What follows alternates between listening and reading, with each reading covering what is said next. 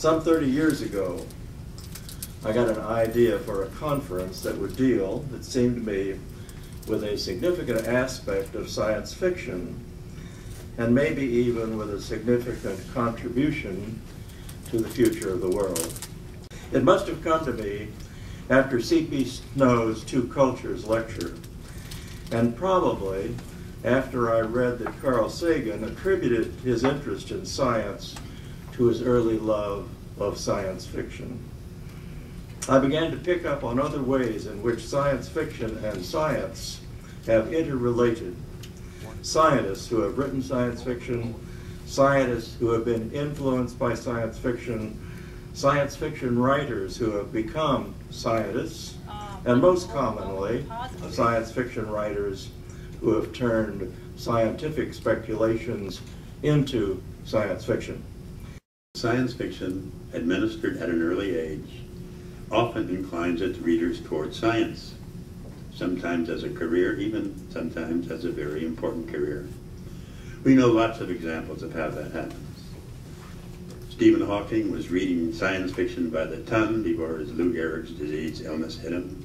The two Nobel laureates, Sheldon Glashow and Steven Weinberg, who shared the 1979 award with Abdus Salam for their work on the relationship between electromagnetism and the weak force, started out at Bronx High School of Science as the editors of their science fiction fanzine.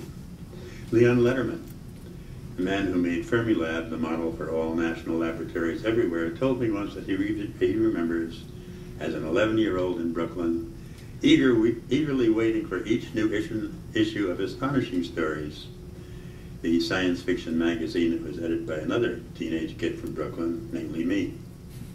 The mechanism of science fiction takes these deep human implications, extracts it from the pages of Physical Review, and animates it for the kinds of discussions that whole cultures conduct. And this is an ongoing discussion. We're not going to get the answer in a few years and that's the end of it. I think it's going to go on for the entire history of the human race. Notice that new models appear as soon as somebody can possibly think there's a variation allowed. It seems to me that there is really no thing that we can conceive of a human being doing, or that we have the capability for a human being to do, that some human being won't do. When we reach out with thought and imagination and bring story structures to our developing cosmological theories, we gain a sense of identity from the story and the facts. And our suspected identity is not perhaps what we thought it to be. Cosmology, the fate of the Earth, the galaxy, is of little significance to daily life, to those who live in an ignorance not too different from that of people prior to Copernicus and Galileo. Jurassic Park made DNA a household word and, ironically, despite the author's prophetic intentions, effectively made DNA manipulation acceptable to the public in a way that was never seen before.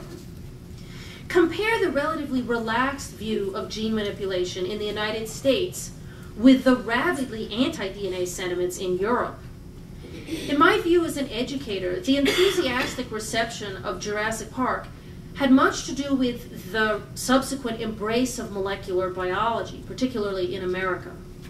And we had a couple of American astronauts along with us, and I had the opportunity to sit at lunch once with a couple of them, and we got fairly familiar. And I said, if you had a chance to go to Mars and you know, there was very little likelihood that you could get back, would you go? And both of them said immediately, like a shot, like a shot. There are people who will do that.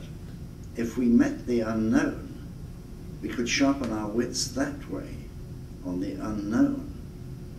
And that if we went into space, we would certainly be encountering the unknown. And our wits would be consequently sharpened. So here's the big fallacy. That it's, if you go to the moon, somehow that you can position yourself to go to Mars. Well, it turns out that you've got to lower all this infrastructure stuff through the gravity well of the moon, which is only 1/6. admittedly, but nevertheless, and then you got to boost it all out of the gravity well on the moon. So why would you want to do that? Thing. And Jack, I just wanted to ask if you have anything to add to this, since, as I said, I seem to be at a disadvantage here. Two English majors listening to a physicist. Well, no, I know, and a philosophy major with some history. I'm somewhat at the opposite disadvantage that Pamela Sargent described. I'm a physicist and not a writer. In 1996, I proposed to my publishers a novel about the coming changes in biology and evolutionary theory. The novel would describe an evolutionary event happening in real time, the formation of a new subspecies of human being. What I needed, I thought, was some analog to what happens in bacteria. And so I would have to invent ancient viruses lying dormant in our genome, suddenly reactivated to ferry genes and genetic instructions between humans. To my surprise, I quickly discovered I did not have to invent anything. Human endogenous retroviruses are real, and many of them have been in our DNA for tens of millions of years. What we seem to be talking about here, essentially, is the meaning of life. And every time I hear that question come up, I don't think about light years and billions of years with so many zeros on them you can't count. I think about lunch. I also like to point out that science fiction is the literature of the human species. That is, it's the only literature we have which is really concerned about all of us.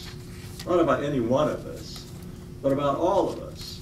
And for that reason, I think, if we're going to be concerned about the survival of the human species, or even of the survival of the impulse to seek answers to the universe, whether it's human or not, that science fiction may be the only literature that is concerned with that.